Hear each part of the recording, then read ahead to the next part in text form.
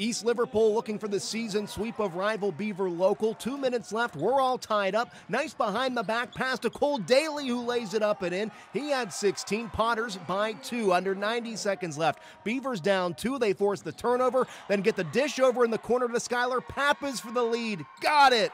Beavers by 1. Under a minute to go. Potters still down by 1. Nice ball movement frees up Devin Toothman for 3. Yes! East Liverpool back on top. Toothman had a game-high 24. 6 seconds left. Beavers down by 2, but with one last chance. The ball gets inbounded to Logan Blissenbaugh, who gives it up, gets it right back for 3 in the win, just off the mark. East Liverpool survives bitter rival Beaver Local. They sweep the regular season series. We did enough to win.